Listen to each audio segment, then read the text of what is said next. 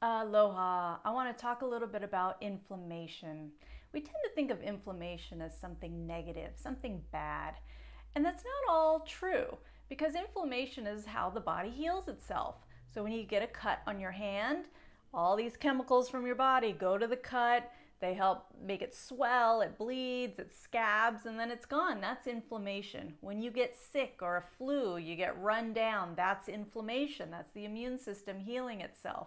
So that's good. That's the body's way of handling illness. Cuts. We get little cuts inside our body all the time and they're fixing it. What's bad is when the body gets overwhelmed and it can't handle all the parts of inflammation. So I get patients who are healthy, they eat well, they exercise, and they still end up with heart disease. And you think, how can that be? Because you're healthy, right? And many times it's the parts of our lifestyle that get overlooked. And the big one is stress.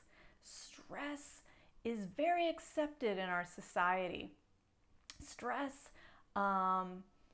stressful jobs, stressful families, stressful lives, activities, lots going on. That becomes overwhelming for the body. Now you add in a meal that maybe isn't so good for you, a couple nights of no sleep. Well, now the body's overwhelmed and you start having symptoms, and those symptoms, if not resolved, lead to disease. And that's when inflammation becomes bad.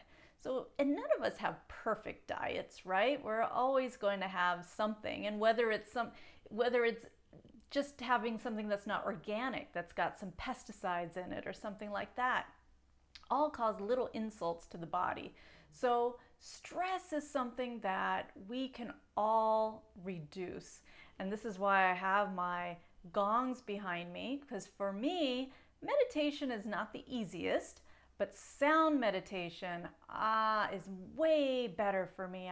My mind can slip right into a relaxation and I can work things out in my brain, and it's very healing for me.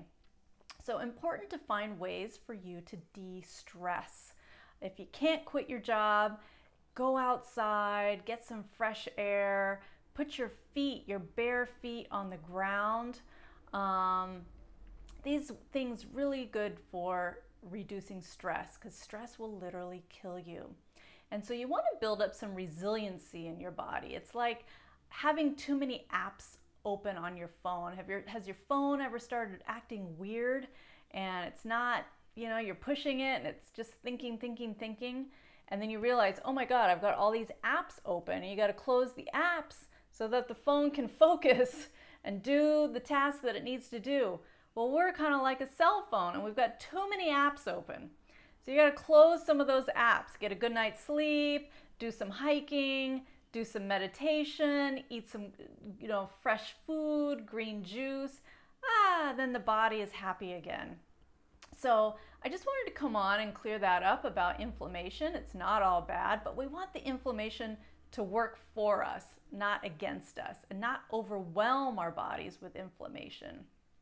So I hope this was helpful. Let me know what you think if you have any other questions. Otherwise, mahalo for listening.